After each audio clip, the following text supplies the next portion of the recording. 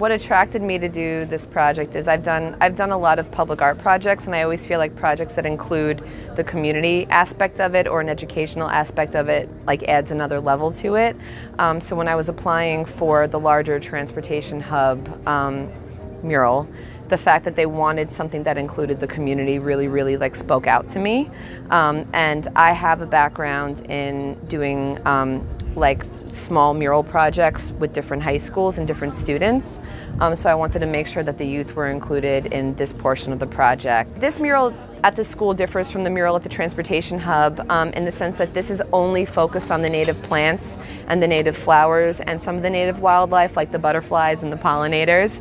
The larger mural that's going to be on the transportation hub is kind of like a big tribute to the county and to Springfield. It's historic locations, historic people, famous people, the native plants. Your gardens here are absolutely incredible. So I really wanted it to be, if you're from the area, what you can be proud of and brag about, and if you're not from the area, when you come in, what you get to look forward to seeing, and almost like tourist highlights too. My favorite part was learning how to spray paint. It was really cool. And like I said, Danielle is an amazing teacher.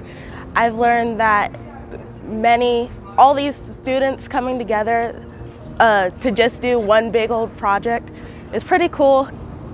What this mural says to me is that everybody, no matter how they look at themselves when it comes to art and their own self-image, you know, they can look at this and say, I was a part of this, I did something big. So the mural painting project here at Southeast High School is related to the large mural projects that are going to be part of our transportation hub in downtown Springfield. They'll be installed next spring. The partners for this project included Sangamon County, the Springfield Art Association, Hanson, the Mural Advisory Committee, Southeast High School, and of course all the other high schools and students that have been part of this project. Hanson has been instrumental in this project in the transportation hub from the very beginning.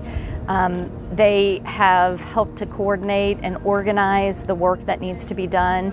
As you can imagine, this is a very large project for us, and they have been partners with us every step to convene committees, help us with design work, help us with communicating with other partners in the community, and really integrating all of the pieces of the work that need to get done.